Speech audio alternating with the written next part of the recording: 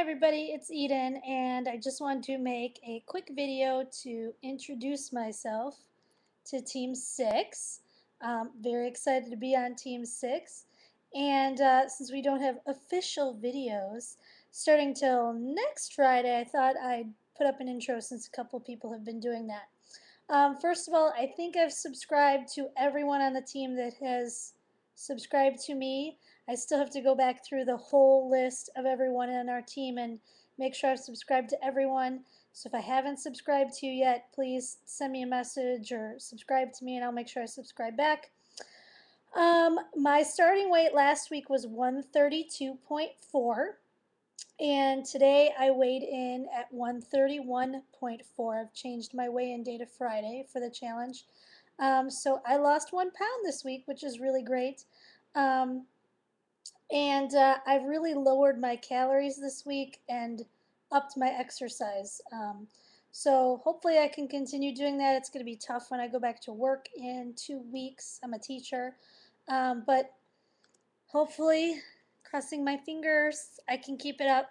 Um, that's going to be the toughest thing is going back to work because I've been off all summer. I haven't lost anything all summer. I've maintained, pretty much maintained the entire summer, which is kind of depressing. I was hoping I would get my weight down over the summer and wouldn't have too much left.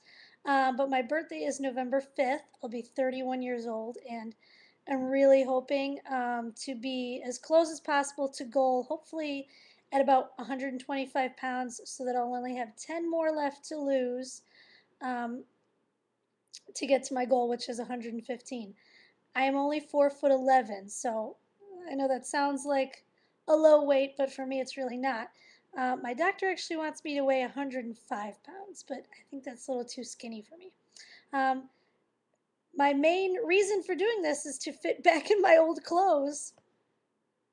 I have all these nice clothes that I bought when I started teaching that I can't wear anymore.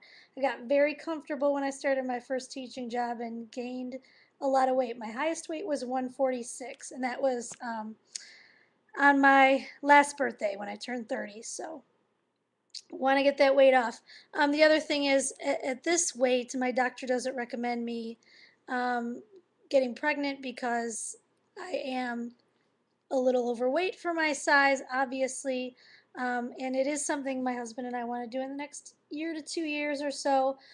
So I want to be ready for that when the time comes.